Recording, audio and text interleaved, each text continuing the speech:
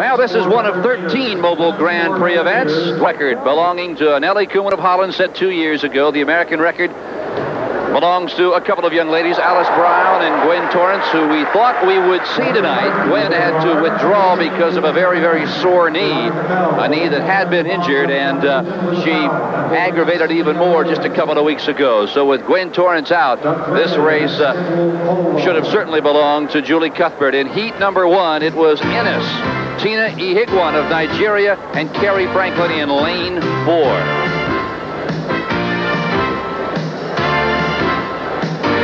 Jennifer Inniss in lane 1, and Iheagwam of Nigeria in the closest lane to you advanced to the finals. 2 out of 3 advanced, Phil.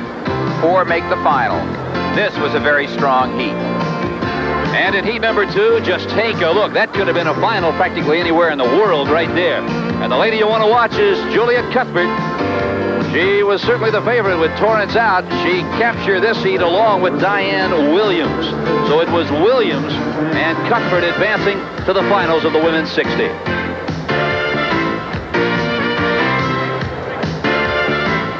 So we are set to go here at the Forum.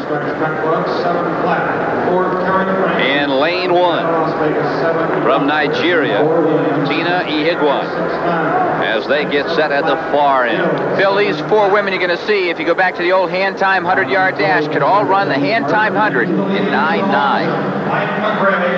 There is Diane Williams in lane 2. She won the national championship 100 last year in a time of 10.90 wind aid. And in lane 3, that's the lady that ought to take this race, Juliet Cuthbert.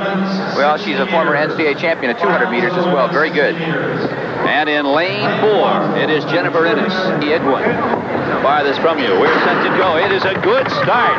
And out quickly is Juliet Cuthbert. And she is going to run away from this field. What I noticed in this race is that Juliet's arms are just pumping away.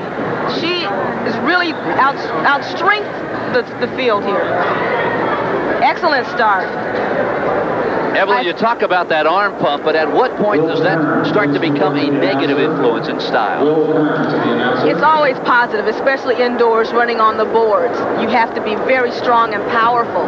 So the harder you pump your arms, the better you're going to run on the boards. Now the winner, Juliet Cuthbert, finishing second, Jennifer Inniss, and third, Diane Williams. Just look at the strength of Juliet Cuthbert from right here in Los Angeles. She just powered away. For Wendy Brown in the long jump, 20 feet, 5 3/4.